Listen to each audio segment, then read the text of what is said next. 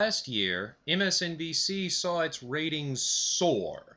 The network's primetime lineup routinely finished second in the rankings, Fox News, of course, being number one with a bullet, and their president, Phil Griffin, who had made no secret that his objective was to overtake Fox News, boasted in November that they were closer to Fox than they had ever been.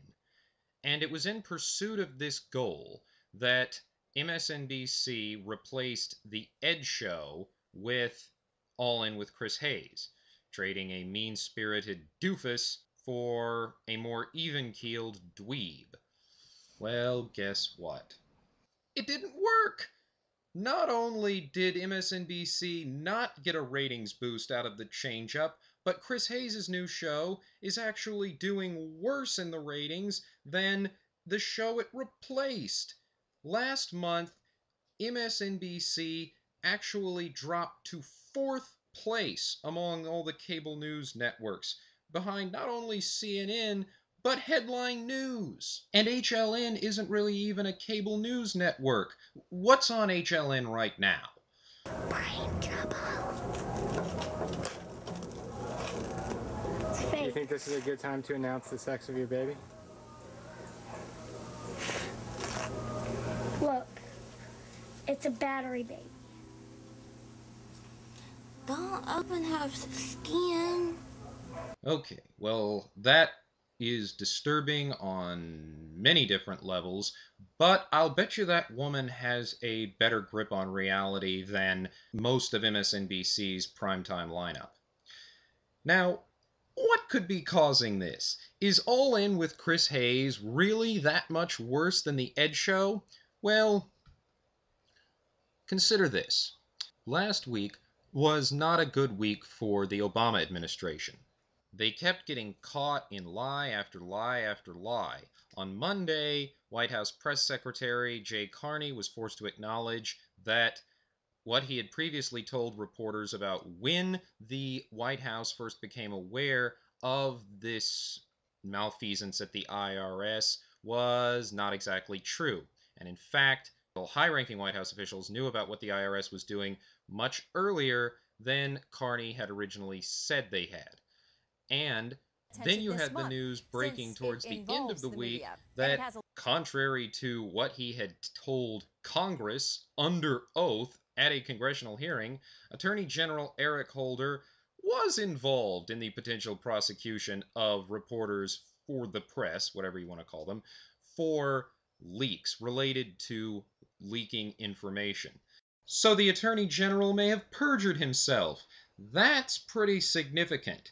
And yet, on that Friday, this was how Chris Hayes chose to lead off his show. This is from the A block of All In with Chris Hayes on their May 24th broadcast.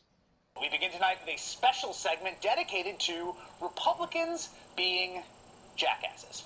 I wonder why almost nobody watches that show. For those of you who claim that Fox News is just a right-wing propaganda channel and that Fox News operates as an arm of the Republican Party or that Fox News is somehow more biased than MSNBC, find me one example, just one, where the lead show in Fox News' primetime lineup, that would be the O'Reilly Factor, just one case where Bill O'Reilly, on a day when the top news story is, hey, we've uncovered evidence that the Attorney General of the United States has perjured himself, choose to lead off his program, devote the entire A block of his program to, hey, here's some examples of Democrats behaving like jackasses. Just find me one example of a comparable thing on Fox News where somehow evidence is uncovered implicating a cabinet-level official or higher in a Republican administration in committing a serious crime where Bill O'Reilly has chosen instead to devote his entire A block to Democrats acting like jackasses. By the way, the examples Chris Hayes gave of Republican jackassery were, first he played a clip of something Louis Gohmert said at a congressional hearing and then accused the congressman of something he didn't do, or at least that the clip did not depict. And then he did the same thing with a couple clips of Pennsylvania Governor Tom Corbett. And this is another thing that I've seen on MSNBC a lot that I never see on Fox News. I never see anyone on Fox News do this. So here's another challenge for those of you who hate Fox News or think it's more biased than MSNBC. Find me a case, just any example, where the host of a Fox News program plays a sound on tape and then claims seriously that the clip they just played shows something that it plainly doesn't. This is something I've seen MSNBC's on-air personalities do over and over and over again. I've shown you examples in some of my other YouTube uploads. It's a bizarre behavior, and I don't see it on Fox News. So if you can find me an example of that, then I'd much appreciate it. Now, I will say that Chris Hayes did come up with a genuine example of something that was actually real in his fourth example of what he called Republican jackassery, and it involved Senator David Vitter. But in this case, well, just watch. Moving on to Washington, where we find Louisiana Republican David Vitter engaged in his own bit of jackassery this week. That same David Vitter, who should know a thing or two about redemption and forgiveness and fresh starts, introduced a measure this week as an amendment to the Farm Bill that said to people convicted of certain crimes, once you're paid your debt to society and you're done serving time, I want to punish you some more by making you ineligible for food stamps for life. So David Vitter gets to receive forgiveness from God and his wife and put his transgressions behind him, but that doesn't mean he wants to offer other people the same chance. Now, if Chris Hayes wanted to inform his viewers, wanted his viewers to have a fair and accurate understanding of all the pertinent facts relevant to the story he was presenting here about Senator Vitter and this amendment, then he would have gone into more detail, don't you think, about the specific crimes. He said certain crimes, people convicted of certain crimes, but he didn't tell us which crimes. So I had to do a bit of research on my own and found that the amendment offered by Senator Vitter would only prevent convicted murderers, rapists, and pedophiles from receiving food stamps. What's more, no senators objected to it. The Senate approved the amendment by voice vote without any objection from any other senators. Now, I know that a lot of people have been falsely accused of, and a significant number have been wrongfully convicted of murder and rape. I don't know of anyone who's been wrongfully convicted of pedophilia or any sexual assault on a child, but there could very well be a case. There could be many cases like that, and that is a legitimate issue to address in regards to this. But that's not what Chris Hayes wanted to talk about. That's not what he devoted his segment to. He just wanted to hold up David Vitter, and only David Vitter, not the entire U.S. Senate, not all of the U.S. senators who supported this amendment without objection, but to just call David Vitter a jackass. Now, David Vitter did cheat on his wife with prostitutes, allegedly, but cheating on your wife, not quite as bad as murder, rape, or pedophilia. Maybe Chris Hayes has a different view. I happen to think that those things are a little bit worse. Finally, Chris Hayes offered one more example of a Republican being a jackass, as he called it, but this wasn't just Republicans being jackasses. This was, in Chris Hayes' words, some real top-notch jackassery. Okay, well, so far in this segment, Chris Hayes is 0 for 4. Let's see what he saved for last. The Tea Party Republicans do not want to even wait for the next debt ceiling hostage crisis. We're ready to hit the debt ceiling. They want to have it right now, and they are prepared to do battle with whomever stands in their way, whether it's Harry Reid and the Democrats or their own Republican colleague and one-time standard-bearer, John McCain. The senior senator from Arizona urged this body to trust the Republicans. Let me be clear, I don't trust the Republicans. And I don't trust the Democrats.